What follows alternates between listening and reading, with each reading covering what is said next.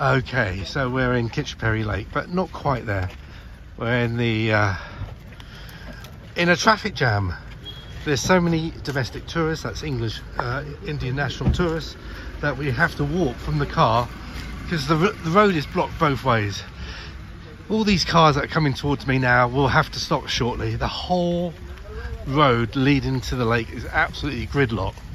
So, can only happen in India, really, to be honest with you. Lack of planning, lack of organisation. But this is what we're doing, walking to the entrance of Khecheopalri. Everything is blocked and jammed on the road.